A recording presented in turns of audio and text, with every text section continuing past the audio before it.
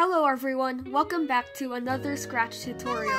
Today we're making CROSSY Road, a game where you guide a chicken across a road to get to the goal at the end. We have several objectives today. We're going to create a player that we can control with the arrow keys, create randomly generated cars, create a background that looks good, and end the game when the player either reaches the gem or gets hit by a car. So let's get started! Alright, we created the project, and the first thing I'm going to do is delete Scratch Cat. And let's find a different character that fits our theme. I'm going to go for this hen. Now, he's a bit big right now, so I'm going to shrink it down to about 30, which looks about right. Now, I'm going to make it move around with the arrow keys. I think the simplest way right now is to use this block, which detects when a key's pressed. So if the right arrow key's pressed, then it should move forward by maybe 5 steps. And anytime you press the right arrow, it moves 5 steps. So we're gonna do the same here. It moves -5 steps. But what about up and down? Well, there's a pretty easy fix with this block. So the point and direction block changes the direction the character's facing. You could see here all the directions it could face. If we wanted to move up, we could make it point up, which is 0. And that moves it up like that. So I think I'm going to fix all these other blocks to work like that as well. Now for the down arrow, we need to make it face down, which is 180 degrees. Perfect, our chicken can now move around. But it looks a little bit weird right now. We don't want it to face up like that. It's just not natural for our game. To fix that, there's another block. It's called Set Rotation Style. By default, it's on all around, which is what we just saw. But if you set it to left to right, it doesn't have that weird problem anymore. Alright, so that's our first goal done. But you'll notice that every time you start the game, it doesn't reset the position. So theoretically, you could just be running over here and then start the game and instantly win. We don't want that. So we could set the specific point at which it'll spawn. So we want it to be all the way down here.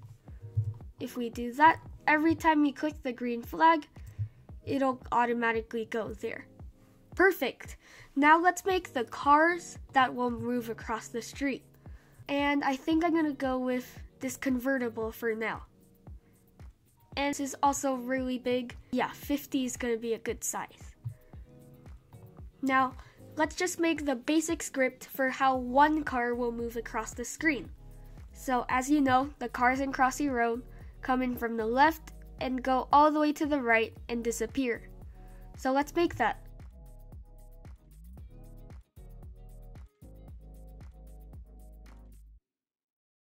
We click the green flag. Yep, you can see that the car just slowly glides across the screen and hides. You could change this value to make the car go faster. And that one just zooms across the screen. But the problem is, in normal CROSSY Road, there's not just one car, there's several just moving across the screen. Does that mean we have to duplicate the sprites 10 times? Well, no, there's a better solution. It's through clone. Clones are basically duplicate objects that do exactly what you tell them to do. If we put this here and create a clone, it still does the exact same thing. If we make this car constantly spawn clones, it'll constantly spawn this exact copy of the car that'll do the same thing as it originally did. This spawns a car every second, and as you can see, it works just like normal, except there's tons of them now. Perfect. Except in CROSSY Road, the cars also spawn in random intervals, and that's why we have this block. So it could spawn maybe between 1 or 2 seconds, just to give it a little bit of variation. It looks like it's working pretty nice. So that way the player can look for a spot that they can fit through and get past the road. Great. But it's a bit boring having just this one car And there's a bunch of car sprites that I really want to use. How do I get all of these cars to spawn at random? Well, remember this block? Well, we could just use it again. Every time a clone spawns, it could pick a random costume between 1 through 5. Great, it looks like a bunch of different cars are spawning. These cars are a bit too big. Let's try shrinking that again.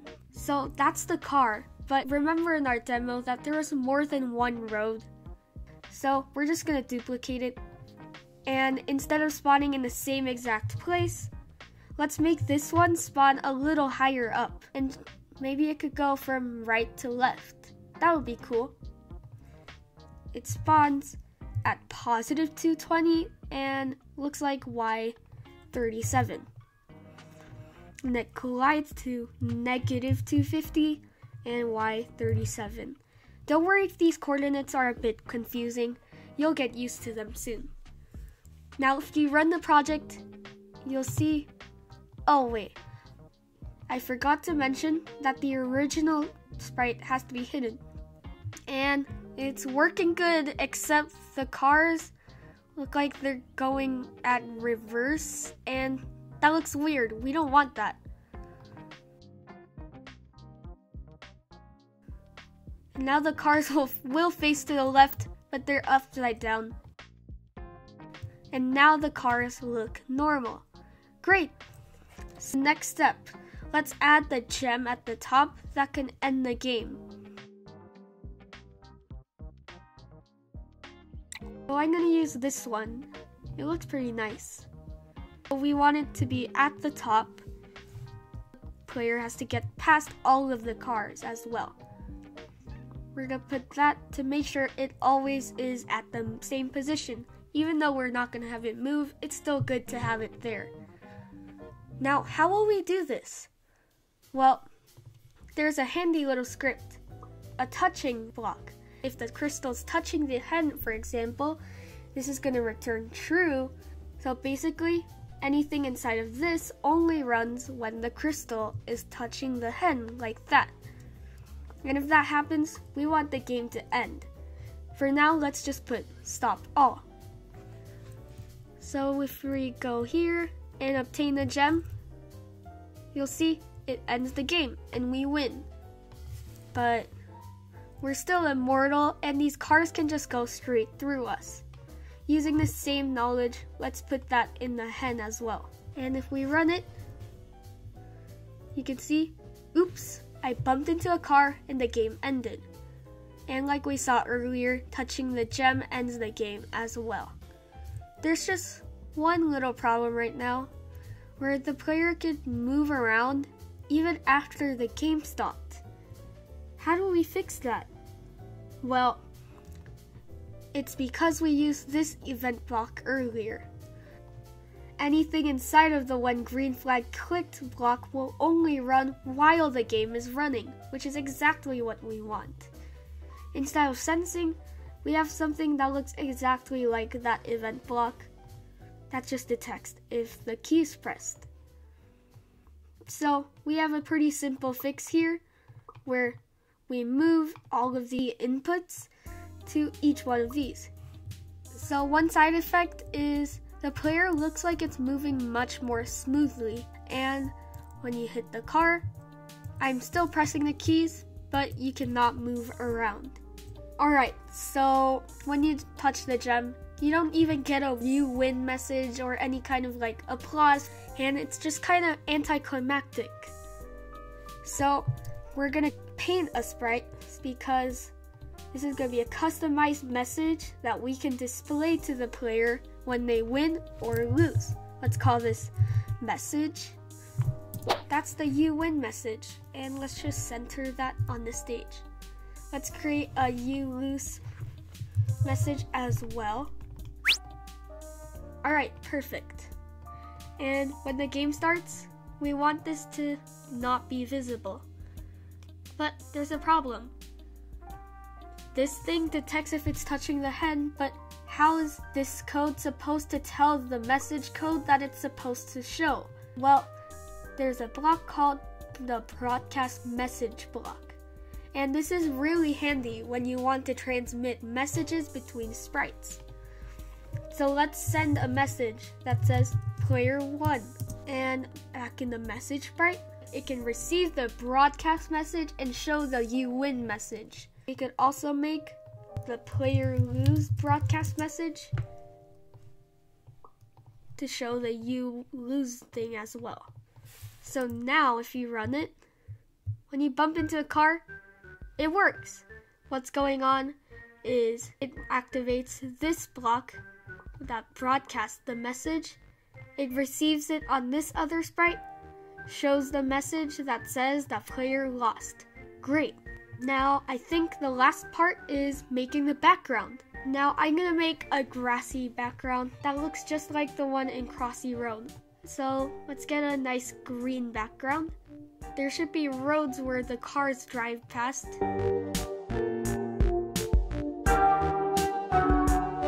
Alright, that looks really nice. And I don't want to do all that hard work again. So what I'm going to do is group the object, and that just makes it able to copy and paste the whole thing. And I'm going to move it up here and make a second road. Nice, this looks really close to being a perfect game. Now I'm just going to add some final touches.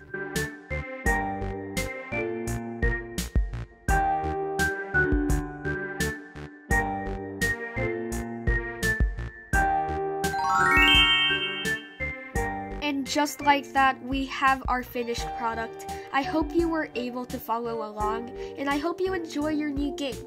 Feel free to add new features or experiment with existing ones. Here are some challenges listed from easy to hard if you need some ideas. Anyways, I hope you enjoyed this video and see you next time. Goodbye.